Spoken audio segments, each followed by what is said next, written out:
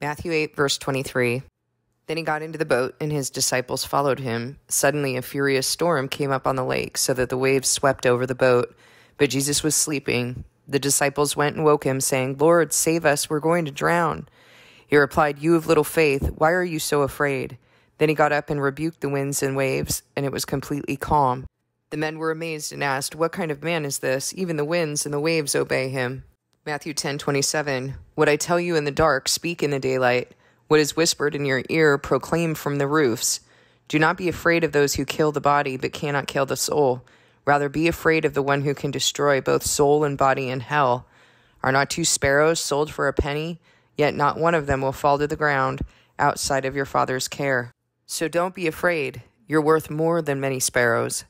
Whoever acknowledges me before others, I will also acknowledge before my Father in heaven. Matthew 14, verse 22. Immediately Jesus made the disciples get into the boat and go ahead of him to the other side, while he dismissed the crowd. After he had dismissed them, he went up on a mountainside by himself to pray.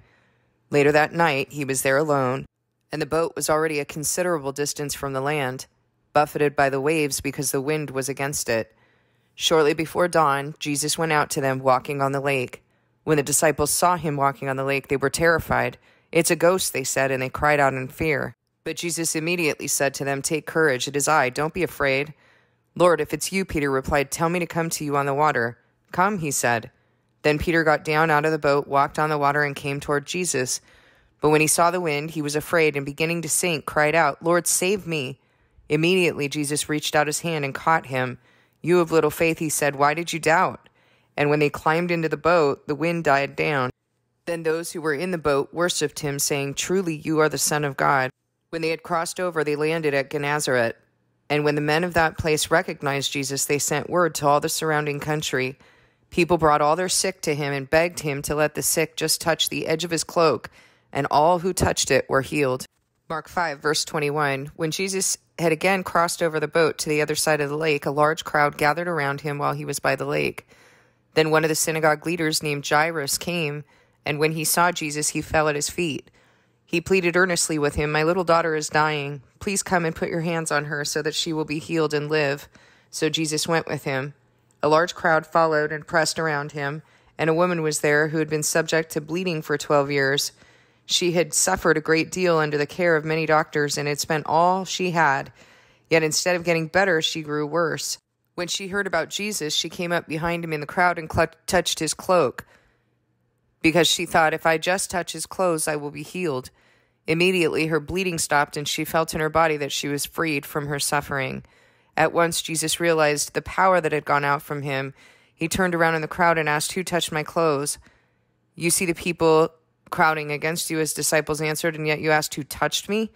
But Jesus kept looking around to see who had done it. Then the woman, knowing what had happened to her, came and fell at his feet, trembling with fear, told him the whole truth. He said to her, "Daughter, your faith has healed you. Go in peace and be freed from your suffering." While Jesus was still speaking, some people came from the house of Jairus, the synagogue leader. "Your daughter is dead," they said. "Why bother the teacher anymore?" Overhearing what they said, Jesus told him, "Don't be afraid, just believe." He did not let anyone follow him except Peter, James, and John, the brother of James. When they came to the home of the synagogue leader, Jesus saw a commotion with people crying and wailing loudly. He went in and said to them, "Why all this commotion and wailing? The child is not dead, but asleep." But they laughed at him. After he put them all out, he took the child's father and mother and the disciples who were with him and went in where the child was. He took her by the hand and said to her, "Talitha cum," which means, "Little girl, I say to you, get up." Immediately the girl stood up and began to walk around. She was 12 years old. At this they were completely astonished. He gave strict orders not to let anyone know about this and told them to give her something to eat. It's interesting to me that Jesus does that a few times in the Word, where he performs a miracle, he heals someone, and then he tells them, "Don't say anything." On the one hand, he reveals his glory, and then on the other hand, there are times when he doesn't want people saying anything. And it's always kind of like puzzled me in a way, but the way I understand it with my own experience is, God's been showing me these different miracles that he's done in my life, even reminding me this morning of how sick I was. I was really, really sick. I was dying. And how he healed me and how he called me to himself and then taught me about himself, things that I don't hear anybody talking about. How can all of this picture of what he's done in my life and what he's done even since 2019 when he called me to himself, how could all of this not be real? It's sort of insanity to say that that's not real, or to even think that that's not real. Even the order of how things have happened, him calling me to himself while I was dying, then healing me, talking with me about the things that he was upset about, talking with me about the churches and the universities and the field of science trying to usurp and covet his glory. I didn't know anything about how that fit into scripture or end times. I knew absolutely nothing at that time. And he would talk with me in ways that I could understand until he showed me his word, until he taught me his word. Then walking this walk alone, because no one believed and no one would listen. Writing those books and then the YouTube channel, and my kids were still they loved me. They saw what he had done in me, but they needed him to reveal the things that I was saying to them directly. Then years later, and I'm calling out to God and I'm telling him, please, my children, my own children, please reveal to them. And one of the hardest things that we went through in our entire lives was my daughter's pregnancy, while medicine was telling her that it was likely that she and the baby were going to die. All of that fear-mongering, her going into a medical discipline and watching all of the disgusting things that they do. Watching a 2-year-old child die on the table, an anesthesiologist having students practice things on her like as though she was a cadaver while she was under. Then watching her die on the table and asking the anesthesiologist, so what do we do now? What do we say to the parents? And he said, nothing, she's fine. Are you kidding me? That's what happens to our children when we leave the room? With these sadists who think they're gods, who think they can do whatever they want with our bodies? That's what we've been handing ourselves over to. All the fear-mongering that they were doing. Initially, oh, yes, we'll go along with your birth plan. And then, oh, no, you have to have this procedure and you've got to have that procedure. And we need to go in and we need to take that baby. And God started to make her not trust them. Started to remind her of the things that she had seen. And she prayed and asked him, if you want me to have this baby without them, make it happen. Make it happen that I can't even go to the hospital. And he did. She had contractions that were 2 minutes apart for over 10 hours. She could not have gone to the hospital if she could. I mean, she couldn't have gone if she wanted to. And he pushed each one of us against the wall to break that stronghold of idolatry. And that day, she got more phone calls, 4 phone calls from the hospital. Why? Because while the stronghold's being broken, Satan's panicking. So expect it. And while Satan's panicking, he's going to pull out his bag of tricks and he's going to do everything that he thinks to do. Threaten you, make you think that you need him. And that's exactly what he did that whole time. If we had just not had that connection, well, I didn't have the connection with medicine. I haven't had that connection for a long time. But he had to do that with my kids. If they'd not had that connection, they wouldn't have experienced all of those schemes of the devil to freak them out and scare them and make them think that they needed him. But they kept standing in faith. The stronghold was broken. It's not even a question anymore. Of course God can heal us. Of course he can deliver the baby. Of course we don't need a medicalized birth. Has God not been doing that for thousands of years? Where were the hospitals back then? But the question was not just whether he could deliver a baby, but the question was, is what they're saying true? And actually it was. The placenta was calcified. There were issues in the amniotic fluid. What they were saying was true. And yet both mama and baby were healthy and healed faster than anyone I've ever seen, having been butchered in a medicalized birth. And God brought my daughter to believe the things that he's taught me, the things that I cried out to him saying, Lord, please reveal to my children. How can I continue on? How can I just be here for this amount of time and have my children not know? Please, if it's your will, reveal to them. And he did. And he continues to reveal to me, even as I'm going through this, he keeps talking with me. He's not talking with me about what I want to know, about what's going to happen with the building and everything else. He's not talking with me about that, but he's still revealing things to me. And as he's revealing to me, and really, he could lay out the plan for me, and then I could sit here every day and go, so when are you going to do it? When are you going to do it? When? I mean, I've done that before. He told me I was going to get money for the building, and I did that very thing. When? There's always something that we cannot that we can justify unbelief with. There's always something our flesh is going to want to control. And I know myself that I have a tendency to look at individual situations and say, well, maybe that was this. I believe in the moment when it's happened. And then over time, I start talking myself out of it. But we have to hold on to what he's done, and we have to look at the entire picture. And I believe that that's why Jesus would say, don't tell anyone else, because they need to believe on their own terms. Or why he only brought certain people into that room when he healed that little girl, raising her back to life. He could make things really clear. He could make things so that we hold on to that and we actually believe. But he presents certain stumbling blocks in order to test us to see if we're going to stumble on it. And one of those stumbling blocks is that we start to talk ourselves out of it. Like, okay, there could be some other explanation for this. It's hard to tell yourself, just don't be afraid, or for somebody else to tell you, just don't be afraid. So as I was reading these scriptures this morning, I was remembering all the times that I've been through things like this, and that it's difficult to just say, well, just don't be afraid, just trust. Well, okay, you can do that for a little while and then you explode. And the reason you explode is because you're not really acknowledging your feelings. You're just acting like you can just not be afraid. And I don't think that that's what Jesus was saying. If you apply what Jesus has said in the word, don't be afraid, then the logical thing you're going to need to do is process through the feelings that you have. The feelings, by the way, that he's given you. You get in close with God when you feel fear. That's what that feeling of fear is for. But in order for you to get close with God, you got to be authentic with yourself. You have to acknowledge the information that he's given you. And so one of the things that I will use when I'm feeling afraid is I'll write a fears list. I'll write out my fears. And a lot of times what I find is that I'm able to give those things to God.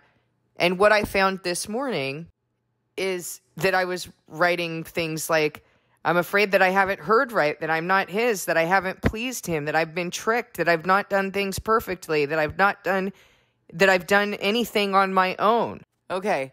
So as I look at that, as I look at those fears, they're ridiculous. They are ridiculous within the context of the fruit that God has borne out of me, of wisdom and understanding that I don't hear anybody talking about, and yet it's plain as day in the word. It's ridiculous that I would think that he's brought me all this way into his word to have understanding, bearing fruit through others who are actually applying the work, bearing fruit in my family, that I would think there's some margin of error here that I don't know about and he's going to trick me. Or I'm not his? That's crazy. If I'm not his, it's impossible to get into the kingdom of heaven because I know the fruit I'm bearing. I know what I do on a daily basis. I know what he's done in my life. I know what he's done through me in my children and in those who I work with. How could that be possible? You see, the devil is cunning and he's a liar and he likes to compartmentalize things so that you can't see the whole picture. He does that in research, doesn't he? He does that in science, where he breaks down the creation into just a body and mind, just the flesh, and then starts breaking that down even more. First, it's the psyche, then you're just thoughts and behaviors, cognitions and behaviors, no feelings, no heart, no experience, just let's examine that thought and change that thought, and then we'll change the behavior. Stupid. It's stupid. We buy into that stuff in psychology, and we think that God and his reality is some pseudo reality. We think that's foolish. You take a human soul and say that they are nothing more than a computer and thoughts and behaviors. That's what psychology has reduced you guys to, guys. Your feelings don't even matter in psychology anymore. Neither do your experiences. That's too subjective. Only what can be measured. Oh, let's take the body in science. You go to a liver doctor who doesn't know anything else about how any of the rest of the body operates together. He only looks at the liver. You go to a surgeon, he doesn't know how the body operates. He only knows how to cut things out. No one seems to understand the full picture because we've been deceived by the devil, who wants to compartmentalize everything, because if you look at it in pieces, you can explain anything. But if you look at the whole picture of what God's doing, well, then you have to acknowledge his glory. The next thing I wrote on my list is, this situation seems impossible. There seems to be no way. And then I started to write. I started to do the journaling that I teach you guys to do. The tender feelings of the child inside of us, the witnessing and the shepherding of the parent inside of us. And the logical next step after I processed my feelings is to go to God and to speak to him based on the name that he has told us to use forever. The name I am, that is translated into Ha-Yah, that means he was, he is, and he's being revealed. When you start speaking with God based on his actual name, instead of being superficial and thinking that some verbal name like Yahweh, it's not his name. Yahweh just means God. God stated his name in a verb. So when you speak to him in the verb that he stated his name to be, and I'm not talking about the verbal name Ha-Yah. I'm talking about, what does that name mean? That name is sacred. The meaning of that name is sacred, and it is what he's doing. I tell you all the time that when you're praying in God's name, you're praying in the will of God. You're praying in his cause and in his reputation, in his reason. And I told you that he revealed that to me long before he ever showed me that those using the name Yahweh, that is incorrect. That Reformed Judaism decided they had the authority to turn his name into a proper noun. Why? Because God has to go by our rules. We don't go by his, apparently. No, God's name is moving. It is a verb. It is active. It is the reputation that he established. Like when he says, I made a name for myself.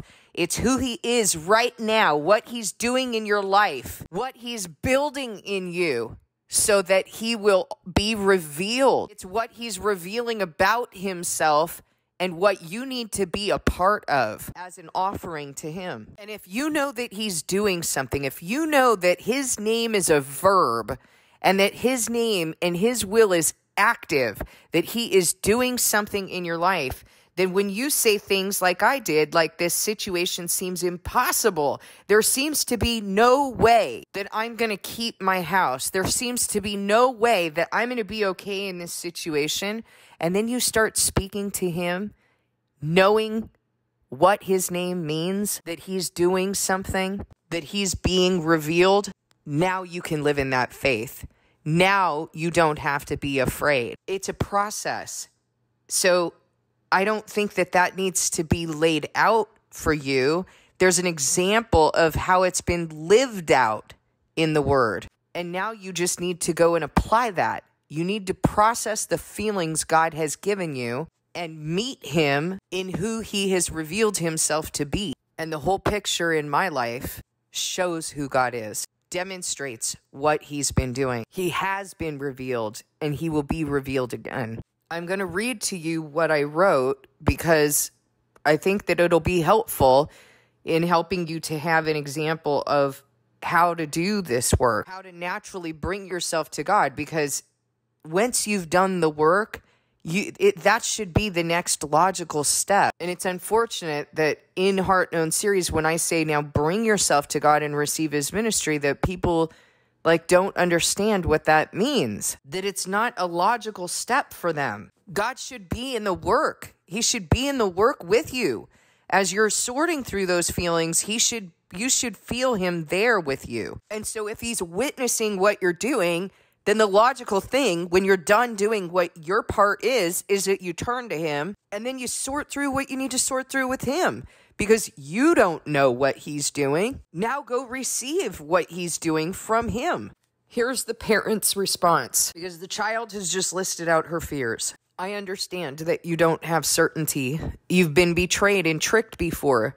You don't know what's going to happen or what God will do. But Haya was before us, is everything right now, and he's being revealed. His glory is coming. We know that he's real. We know that he was, is, and will be. We only want what he wants. He's revealed so much to you. It all lines up in Scripture. Your thinking is not entirely clear right now because you're up against a wall. And that part is really hard. You're up against a wall. Father, we trust you. We trust that you will reveal your glory, and we want to be used for your will. Please do not delay. Please relent as soon as you know it's good. We're standing in faith again. You brought me here. No one else could have brought me to understand. You've revealed wisdom no one else has. You've testified and been revealed, and you will do so again. Thank you for choosing me. Please have your way. Please strengthen me to endure this test. Please lead me to pass this test and to be built by you. That should be a logical flow, that you bring yourself to God. And then he will start to talk with you. And he started to remind me that it was insane to think that someone else has wisdom or knows what's best for me in my life. That some expert, whether it's a realtor or a doctor or whatever, or a psychologist, who cares?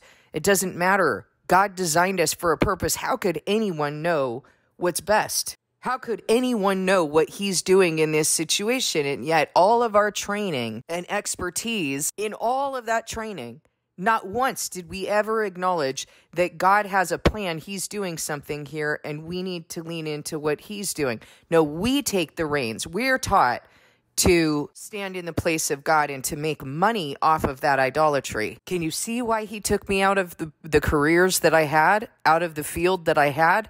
There are few fields that are more idolatrous than psychology or pastoral care, so-called pastoral care, or medicine, or legal fields. All of the important people of the world. My son is going to be a doctor. My daughter is going to be a lawyer, right? The important things of the world, of course, the important things of the world are the most evil fields. They manipulate and distort truth, the appearance of godliness, but denying his power, the appearance of healing, but they don't acknowledge the one who heals. And he said to me, no doctor could heal you. No enchanter, no diviner, no energy healer, no dietitian or witch. Only God knows, and only God will perform miracles on his people in their lives. We can't bow down to gods or gospels of man. Only God can heal this situation. And he has told me in Scripture not to be afraid. He's told me that if I endure, he gives me life as my victor's crown. He gives me joy in suffering for him. I'm his, and I will be saved, and I will be rescued. And the last thing he said to me is, so many people going around saying that they're saved, thinking that they're saved, or that they're gonna be saved. Why are we so afraid? If we really believe that, why are we so afraid? You can't say that and mean it and still be afraid. If we're afraid, it's because there's something we're not doing. And so when I look at my list here, that I'm afraid that I haven't heard right, that I'm not his, I've not pleased him, I've been tricked, I've not done things perfectly, that maybe there's something that I did on my own instead of with him. No, I have checks and balances every single day. I always go back to him to make sure that I'm in step with him. I'm always asking him, so that when people come on the channel and they start accusing me of speaking, whatever, or of being whatever, I know it's a lie.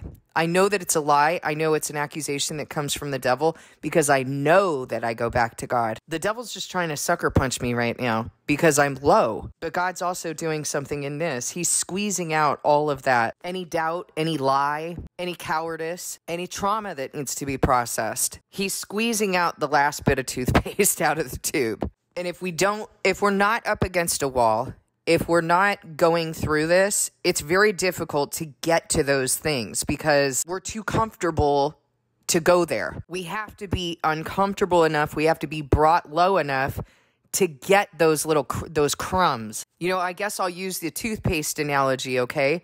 You haven't gone to the store yet to get another tube of toothpaste. You're really going to squeeze that tube and get every last bit out of it because you don't have a backup. But if you have a backup, you're going to be like, I'm not going to sit here and mess with this thing. I've got another one up in the cupboard. Let me go get it. You get what I'm saying?